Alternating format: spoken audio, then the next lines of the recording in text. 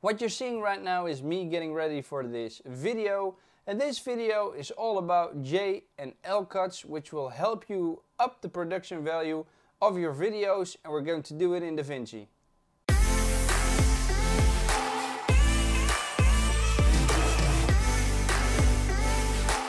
Alright guys, let's start. So I've imported 3 clips.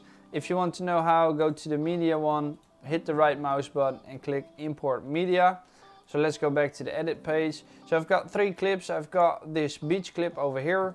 Then we've got the sequence of me talking, and then we've got the sequence of me coming inside of my studio. And what I want to do right now is I want to make sure that I unlink all the clips. So I'm going to click this link clip and this one as well. And I did that by hitting the right mouse button.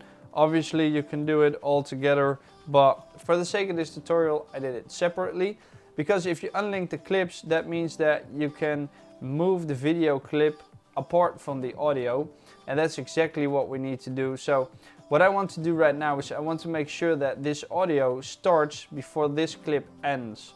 So I'm going to drag this one in.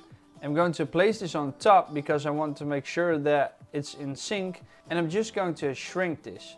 Now I'm going to place it back, and now we've created a J cut. Now let's see how that looks.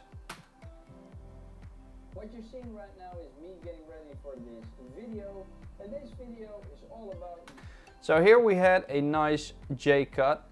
We need to do the same thing for the L cut, and for that let me enlarge on this just a little bit. I'm going to bring in these two, and what I want to do is I want to make sure that this overlaps the video a little bit. And then once again I'm going to shrink the audio. There we go. And to make sure this goes very smooth, I'm going to add a crossfader effect right here. So I'm going to click audio transitions, and I'm going to use the crossfade 0 decibels. You can drag it on top of the audio, and then if you move to the sides you can extend it, or you can just narrow it down. I'm going to extend it just a little bit. Now let's see how this sounds and looks. The production value of your videos, and we're going to do it in Davinci. You see that the clip has started and I was still talking, and then after I was done talking it started to fade into the actual sound of this video clip. And that's how you make a J cut and an L cut. It's a very commonly used effect in documentaries, and I think it looks absolutely amazing.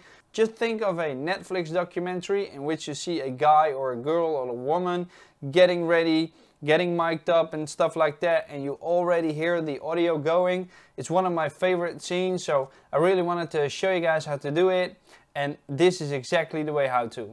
And that's it for this week. I hope you've all enjoyed this video. Let me know in the comment section down below. I would love to hear your thoughts. Did you know that you can now either buy me a coffee or become a patron of this channel? By doing so, you can personally help me grow my channel. Don't forget to follow me on Instagram as well. And for this week, there's only one more thing left for me to say, which is make love to the like button. Consider subscribing if you haven't already. Hit that bell button to be the first to be notified when I drop in a video. And until next time, doei!